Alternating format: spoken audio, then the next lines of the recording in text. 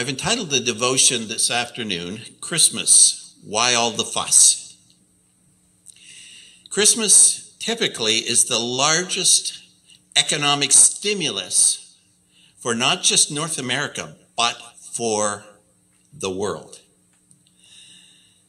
Just in North America alone, in the US, the holiday sales generate about $850 billion. And because of that, surveys were sent out to find out what's all the fuss about. Why are we doing this?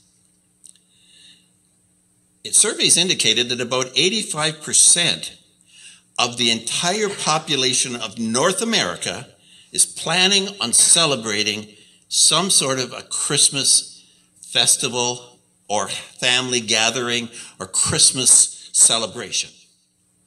That's 85%. What is really strange is those same surveys indicate that about 60% of North America, in the US that is professing born again. That means there's 25% of those in North America, in the US at least, who are celebrating Christmas, celebrating the birth of God's Son, and they don't believe.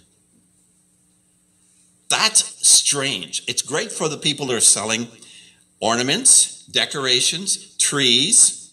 In fact, the average American spends $932 US per consumer.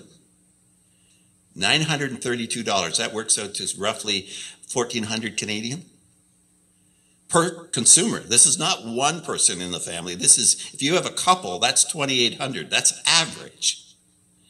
That's a lot of bucks. Why is all this? Do you believe that this is just an amazing gift to the retailers and the stores and those who are selling everything from luxury cars to flat screen TVs? Do you really believe that this could even possibly been concocted by some telemarketers? It isn't possible.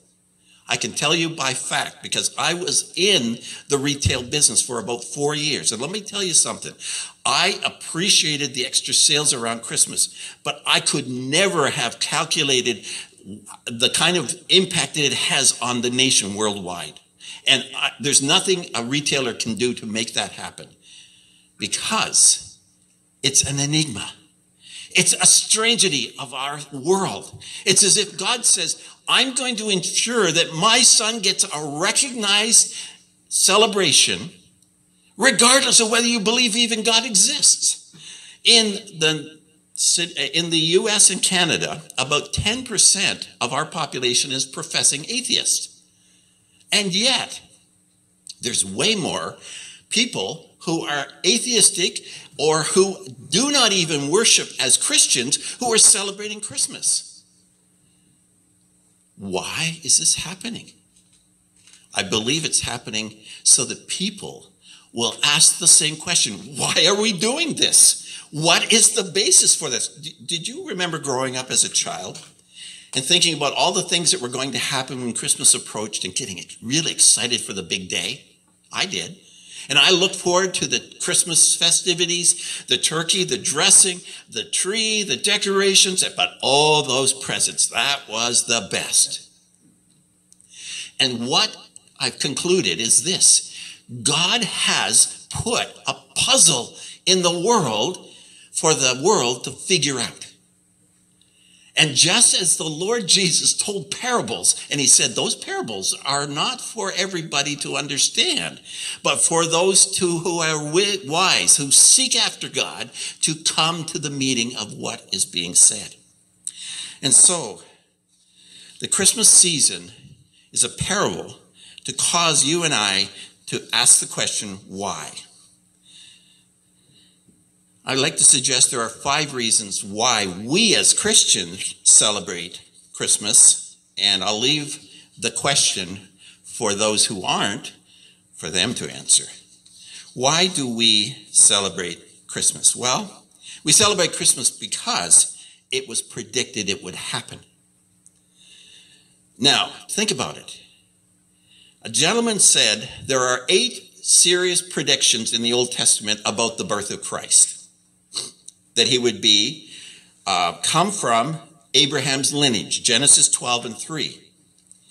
That he would come from Isaac's lineage. Now, you say, well, whoa. If he's from Abraham, he's going to be from Isaac. No. If you read the genealogy, Abraham had another son by Hagar.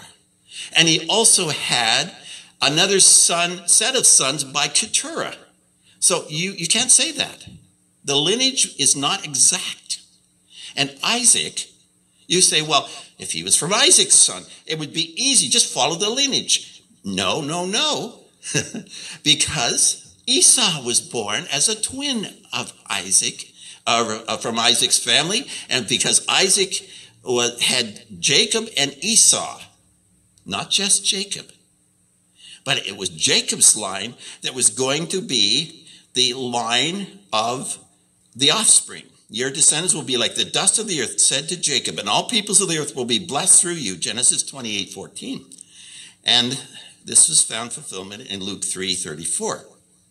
But you say, well, surely Jacob, it's easy to follow Jacob's line, but Jacob had 12 sons. And the prophecy only applied to one son, and that was Judah. Judah's line, the scepter will not depart from Judah, Genesis 49:10. And it was fulfilled when we discover that Jesus is part of the genealogy of the son of Amminadab, the son of Ram, the son of Hezron, the son of Perez, the son of Judah. 1 chance in 12. He would be David's son as well. When your days are over and you rest with your ancestors, I will establish the throne of his kingdom. He is the one I will build for my name, and I will establish the throne of his kingdom forever. 2 Samuel 7, verses 12 and 13. This is fulfilled when Jesus, the Messiah, is called the son of David, the son of Abraham, Matthew chapter 1, verse 1. He was also going to be virgin born, and that was found in Isaiah 7:14. The Lord himself will give you a sign. This virgin shall conceive, give birth to a son, and will call him Emmanuel. And we find that in the account of Luke, the doctor of all people, the doctor who understood birth, records the incarnation process, the meeting, the announcement that the Holy Spirit would overshadow Mary, and she would have a child without an earthly father. And so we find that found in Luke 1:35. In Hosea 11:1, we have the prophecy, when Israel was my child, I loved him, and out of Egypt I called my son. And this was fulfilled when Joseph got up and took the child and his mother during the night and left for Egypt and stayed until the death of Herod. And so he fulfilled what the Lord had said through the prophet, out of Egypt I've called my son. That Christ would be born in Bethlehem. Micah 5:2. But thou, Bethlehem, though you are small among the clans of Judah, out of you will come for me one who will be ruler over Israel. And this was quoted in the account of Matthew chapter 2, when the King Herod was looking for where the king was going to be born, when the wise men from the east came to him. Matthew 2:4-6. Now, someone who was involved with statistics did the calculations for these 8 prophetic prophecies to all come true would be the equivalent of 10 to the 17th power. 1 chance out of 10 to the 17th power. Let's explain it this way. It would be as if you took a man and went out across the state of Texas and laid silver dollars to a tune of 2 feet high across the entire state of Texas. And then after doing that, ask a blind man to walk anywhere in the state and to pick the right silver dollar. That's the chances of all these 8 prophecies just about the birth of Jesus. Now, we haven't talked about his life. We haven't talked about his healing. We haven't talked about his death. We haven't talked about his resurrection. There are hundreds of verses in Scripture which account all these things. This is not just history, it's his story told in advance. We are trusting in the Savior, not just simply because he touched our hearts, but he also touched our minds and said, this ain't somebody's lucky day. This is real. This is true. This is fact. And so it changed the way we look at life because it was predicted. Secondly, it changed history. Every one of us has coins. Some of us don't have any pennies anymore. We don't have any cents anymore. Well, that was true before we had money. But every coin, you look at it, it's dated 2022 right now. Soon it'll be 2023, Lord willing. But that's from the time of Christ. He changed the calendar. Every time you handle money, you know, the Americans have In God We Trust. Well, we just have the calendar at the bottom. It says, this is the reason why we exist, because Jesus changed history. It's changed our strata of society. From the poorest to the richest, all celebrate Christmas. And it's made a life difference in each one of our stories. It's made a life difference in me. It's made a life difference in each one of you who name the name Jesus is Lord. And so as we think about this mighty time, I would encourage you to share with those who are asking the question, why all the fuss? And give the answer.